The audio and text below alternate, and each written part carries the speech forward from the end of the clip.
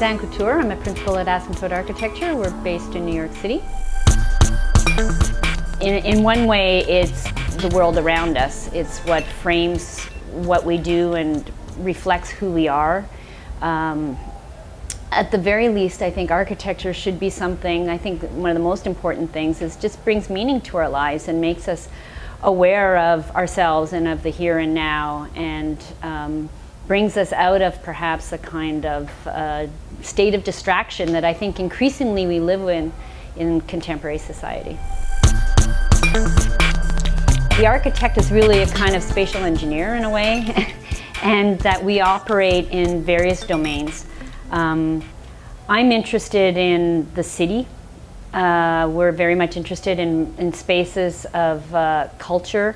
We're interested where people interact with one another and where architecture plays a role in influencing that experience. Innovation means you rethink what is the purpose of the architecture that you're making. It's rethinking how it's made. It's rethinking who will use it now, who will use it in the future, understanding how it influences a larger environment or a context that it's placed in. It's a way for us to connect to colleagues, to other disciplines, professionals, artists, to become, incredibly aware of what's going on, but also to have a certain amount of accessibility. It also gives us exposure to things that perhaps wouldn't be possible in previous era. Also gives exposure of us to the client or to other opportunities where we will, be able to engage in an architectural project.